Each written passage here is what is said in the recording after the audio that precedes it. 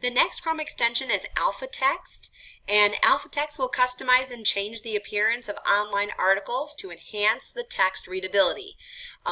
So what I have over here is assistance with reading, especially for those with low vision. Here's the link.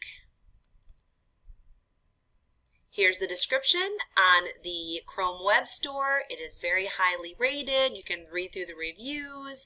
The reviews are good to give you tips and tricks for how to use it as well. So I have it done. I have it installed already. It's up here in the right-hand corner. Let's first go to Wikipedia and click it. And let's see what we can do. We'll give it a chance here. Profiles, quick styles. What if we do a 14 in a different font? Will it, I don't know why it's,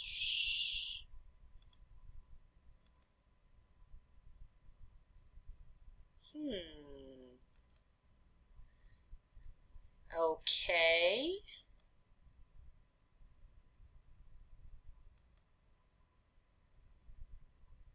The next Chrome extension is AlphaText, and what you can do with AlphaText is you can customize and change the appearance of online articles to enhance the text readability.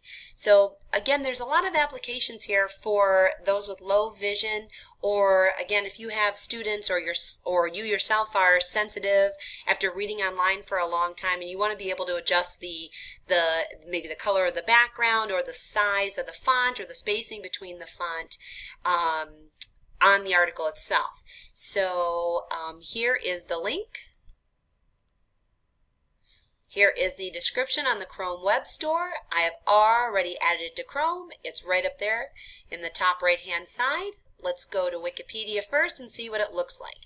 So here's the default view of the Wikipedia web page, but if I click on the AlphaText, what I did is I went in by using the options. I went in and I set my own profiles. So I did 3 different profiles with different font size, font styles, and line height. And you can see I set those as these 3 profiles. So when you go into your article then, I'm going to show you the differences. So here again, the default view, here's what it is. With my first profile of larger font, a different font, and more space between the lines of text. And again, even larger and more space. And again, larger, different font, more space. So within this screen as well, so I have my defaults, I can go over here and I can change the background. What if I like the high contrast? I can adjust my colors, and now I've got high contrast. That media, even though I love our emblem, let's just say it's too distracting over here, so I want to hide it. So I'm going to hide that, and again, just try to give myself an easier format to read. Clear those. Let's go to Yahoo. You'll see it's the same principle. See, I'm going to let this load, though, so I can turn off the video. Maybe. There we go.